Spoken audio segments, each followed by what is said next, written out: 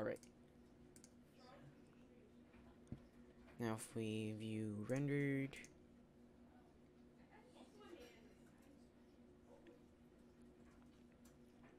okay, that's good. And we don't want full strength because we don't want that much color affecting the image. So now let's add a light with an emitter, strength of 2, color white, and let's view it. Okay, that's pretty good. And let's shrink this down a little bit, and we'll add a backlight with blue. Make this separate, blue, and we'll need to rotate this guy. Whoop! I grabbed the wrong thing. Yeah, rotate X90, and we'll drag this guy back here. And I think, let me see, where's that button to turn it off? Yeah, we don't want to view that in the camera. Alright. And now it's view rendered.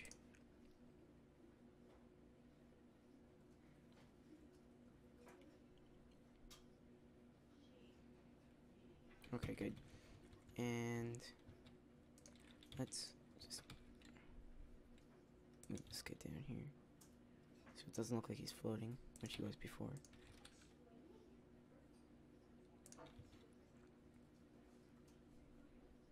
Okay, that's good. And let's check from this view.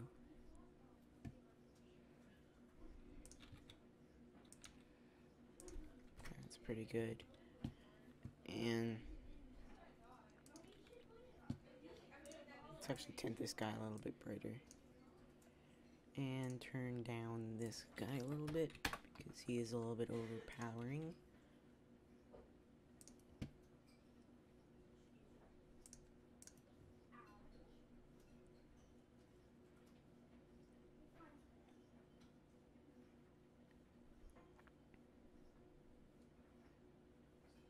Alright, and we need more of a light from the front too. So let's actually rotate this guy a little bit. Make it bigger.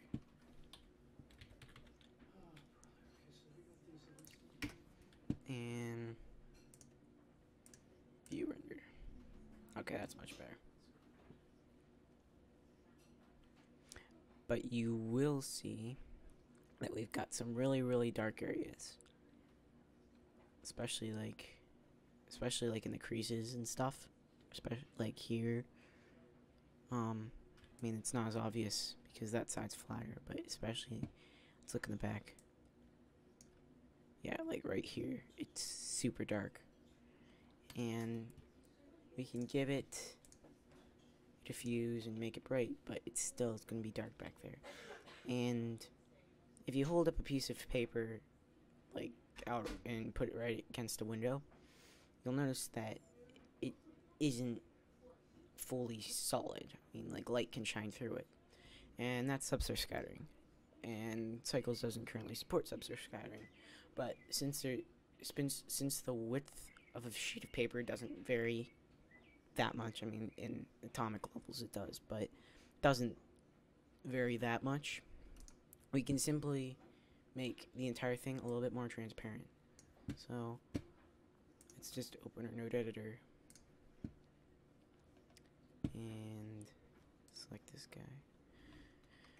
And all we have to do is add a mix shader, wherever that is, there it is, and a translucent or transparent shader.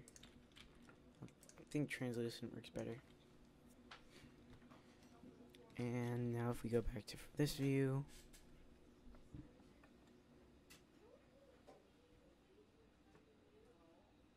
it's a lot brighter. It doesn't have as many deep shadows. And if you wanted, you could texture this object fairly easily. Just U1wrap. There's a lot of vertices in there. In this, so this might take a little while.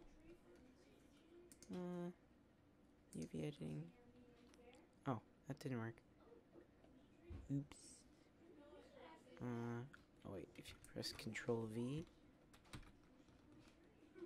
No, it's not gonna shrink it fast enough. Let's say my Mac? So I'm just playing around with these settings, just choosing different options. Yeah, that'll work better. So, oh wait, that didn't work. Just split it out each individual face. Smart UV project, maybe? Nope, that didn't work either. Let's try follow active quads.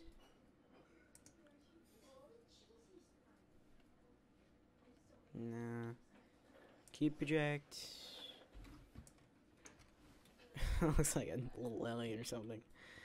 Cylinder project. Sphere project.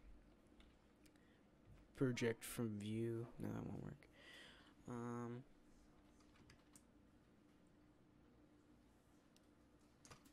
Let's just you choose one of these. Make sure it doesn't have too much, and then we can add too much stretch. And yeah, that's pretty good. Then we can add a water bump map with some extra wrinkles in it. So let's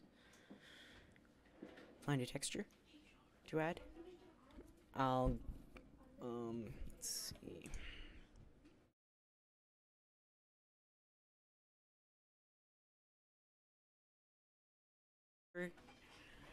And we want plain paper. And find ones with some nice crinkles in it. I actually like that one. I like this one's probably the best though. Oh. And image open. And pick downloads. And we want some more detail. So we'll use this like it's smaller.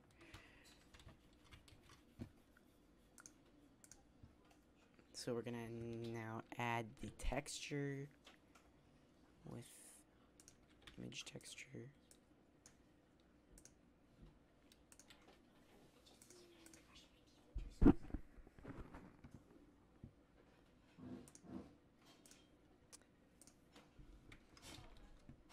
Okay, good. And we don't really want that actually affecting color. We want that to affect the displacement. So we're gonna drag this right here. View rendered.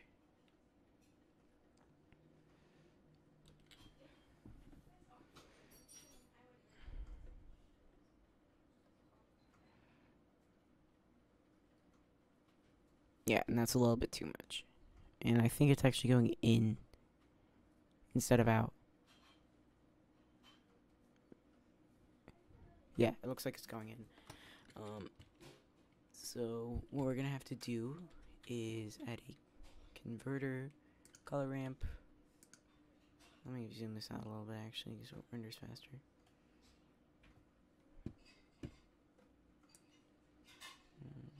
Make that a bit smaller.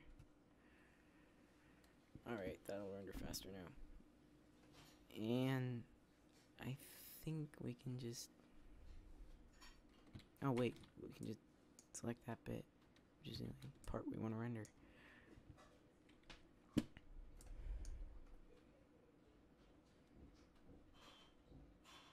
Alright, yeah, that's good. Now let's see what happens if we drag this up. Okay.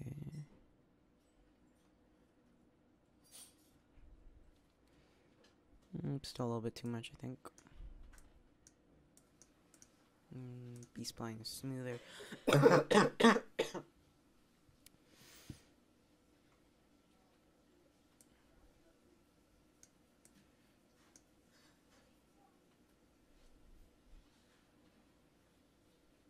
Okay, that looks good. So let me hit render and we'll see what it looks like.